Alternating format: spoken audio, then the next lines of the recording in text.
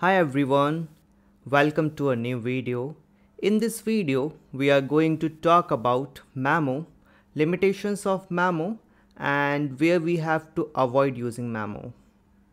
And I'll make sure this will be our last video on this topic. So we'll cover Memo in depth. So first, we'll cover a problem statement, then we'll see how Memo comes to rescue. So without wasting any time, let's get started. So I have created one demo application. In this application, we have two input fields, one for the name and the second for the description.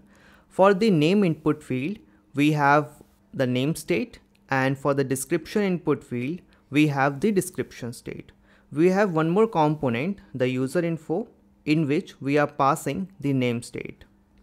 If I open the user info component, we are trying to simulate some kind of heavy operation here, and in the return we are rendering the name and doing some heavy operation here. Let's open the UI. In the name field, if I enter my name, you can see in the expensive result the values are changing. Same, if I enter anything in the description field, the value of expensive results are changing, but there is no change in my name. My name is as it is. So first let's understand the flow of our application. As soon as I type anything in the name field or in the description field, the set state of that field triggered, and this set state renders my app component. And when my app component renders, the user info component will also render, and the responsibility of user component is to display the name whatever I am typing. So this is the default behavior of React. Whenever the parent components render, the child component will also render. Now the problem here is my user info component is directly related to the name field, but it is not related to this description field. Now if I delete anything in this field, you can see my expensive results value are changing. So this may slow down my application. In React, we call it unnecessary rendering because I am changing the description field, and the user info component is independent of this description field. So whenever I am typing anything here, this particular component should not re-render. So how can we achieve it? What if we do something that whenever my name state changes, then only I want to render this user info component, otherwise I do not want to render this user info component. For this, Memo comes to rest. So Memo will do the same thing. It will compare the previous props and the new props, and anything changes, then it will render the component, otherwise it will not render the component. So in our case, if the name state changes, then only it will render the component, otherwise it will not render the components. Memo has two syntax, so let's see one by one. First we'll explore the first syntax. So here I'll call the Memo and I'll pass the user info component in the Memo, and this Memo is coming from the React library. Now let's check the behavior of our application. Let me refresh it. Now I'll enter my name. So my expensive results are calculating again, and this is expected. But when I'm entering anything in the description, nothing is changing in the UI. Now my expensive result is not calculating again. So this will stop the unnecessary rendering in my React application. Let's explore the second syntax of the Memo, where first I have to remove this. On the top, we can cut our component from here and call the Memo here and pass our complete code in this Memo. Let's check the UI. Let me refresh it. If I enter anything in the name, my expensive results are calculating again, and when I'm typing anything in the description, nothing is happening. So that's what we wanted. So Memo takes two arguments. First is the component, and the second one is a function. Let's see the second argument. I'll switch back to the old syntax. Now the first argument is our component and the second argument is a function. So this function accepts two parameters. One is the previous props and the second one is the next props. First, let's console this props. So I'll enter here previous props and the next props. Let me refresh. Now if I enter my name, you can see in the previous prop we are getting the old value, and in the new props we are getting the new value. So usually you don't have to pass this particular function. Memo will compare everything internally. But if you want to take the command of the comparison, then you can introduce this particular function. Now here, if I check previous props dot name is triple equal to next props dot name, then I have to return it. So now you need to understand one thing, that if this particular function returns true, then in that particular case our component will not re-render, and if this particular function return false, in that particular case Memo will render this component. So let's check our theory. Let me add my name. So you can see expensive results are calculating. If I enter description here, my expensive results are not calculating again. What if I put a not equal to here? Let's check the UI. Let me refresh here. If I enter anything in the description, now you can see my expensive results are recalculating again. So this is how function works. So mostly you don't have to use this particular function. This is just for your information. Even React also don't recommend you to use this particular function every time. Let me delete this. Now let's talk more about Memo, that how it compares the previous props and the new props. So for that it uses the is method from the object. Let's check the syntax. So it will use this method object.is.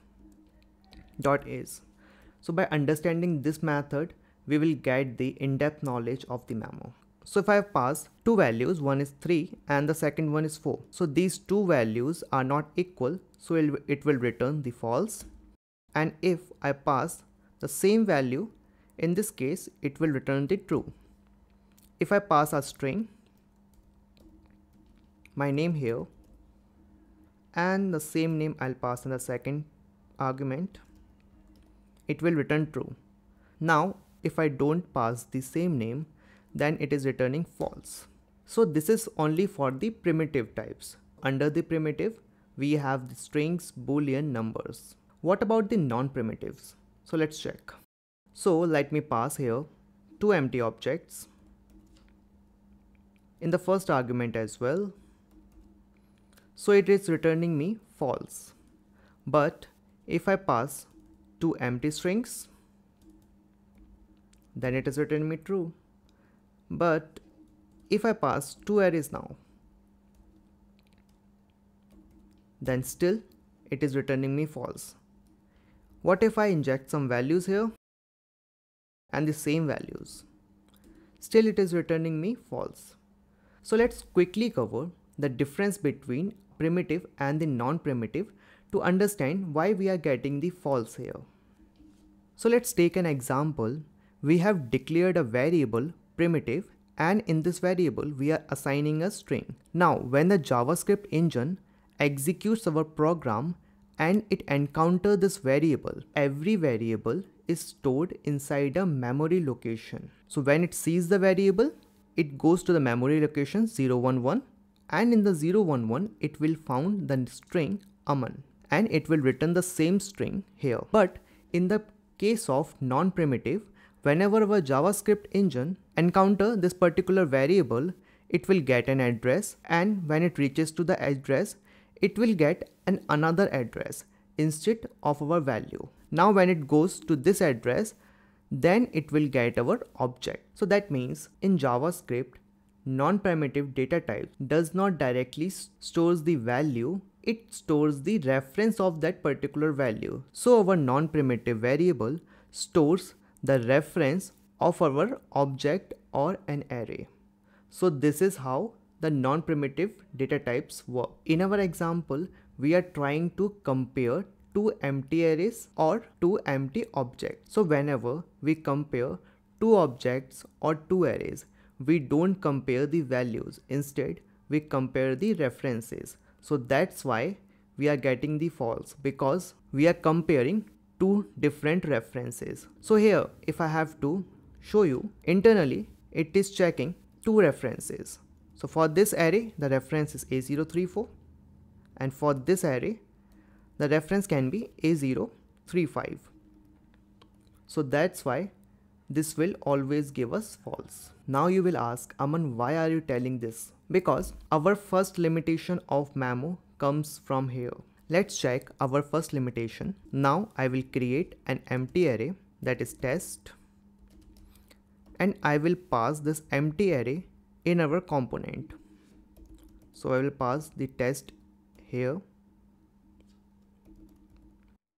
Let's check the UI. First I refresh this, and if I enter anything in the description, you can see our expensive results are recalculating again. Same, if I enter my name, it's recalculating again. So our Memo is not working. Let's find out the reason. Whenever I am typing anything in the name field or in the description field, it will render this particular component because it is setting the state. Whenever I am saying the component rendering, so that means all this code will rerun again. So in the first render, the value of test may be A032, and in the second render, React will assign the second reference A033. Similarly, when I'm typing the third letter, it will render the component and it will assign the new reference A034. Every time, whenever my component is rendering, this test will get new references. And as we have seen, the object.is method is not able to compare two non-primitive data types, whether it is array or object. So that's why this user info component is re-rendering again. We have the solution for this. React provides us one hook, use Memo. So by using use Memo, we can solve this particular problem. We'll not cover the use Memo here. For that, I'll create a separate video. And for that, you have to click on the subscribe button so that whenever the new video came out, you will get notified. Now let's jump to our second limitation. So I'll remove this test from here and from here as well. I'll create a function const handle change, and I'm creating as an arrow function here. Now I'll pass the handle change into this user info component. Let's check the UI. First I'll refresh this. If I try to enter name, expensive results are calculating. If I enter the description, we are getting the same problem. Our user info component is rendering again, and the reason is the same, because of the reference issue. Object.is method is unable to compare the function as well. So for that, React provides another hook, that is use callback, and with the help of use callback, we are able to solve this particular problem. So for that as well, I'll create a separate video. So these are the limitations of Memo. Now we have to discuss where we have to avoid using Memo. So in the user info components, we are trying to simulate some kind of heavy operation. What if I remove all these kind of heavy operations from here? Whenever I am saying heavy operation, that can be anything. So for example, we have an array that contains 5,000 objects, okay? And we are trying to filter two objects from that array of 5,000 objects. So this is one of the example of the heavy operations. So I'll remove this from here. Now this user info component is only responsible to render my name. So in this particular case, I will not use the Memo, okay? So let's understand with a simple example. You are at home and you are feeling hungry. So you open some food delivery app. Now there are two cases. If the restaurant from where you are ordering is 5 kilometers away, so in that particular case, the delivery charge is 40. You will try to prefer ordering from the food delivery app. But what if the restaurant is only 300 meters from your home and the delivery charge is same. So in that particular case, cost of delivery is more. Similarly here as well, Memo comes with a cost. So whenever the app component renders, Memo always compare the name prop, and that comparison comes with a cost. And this particular cost is similar to our second example, that my restaurant is 2 meters away and the cost of delivery is 40 rupees. So in that particular case, we can avoid using Memo. But in our previous example, we are doing heavy operations. So the cost of heavy operation is more than the cost of comparing two props. It is similar to our first example. My restaurant is 5 kilometers away and my delivery cost is less. So I'll prefer to use the Memo here. So this is how you have to make decision where you have to use Memo and where you have to avoid. So that's it for this video. We have covered almost everything about the Memo. That's it. I hope you like this video, and if you have reached till here, then please subscribe this channel and like the video. I'll see you in the next video. Thank you for watching this video.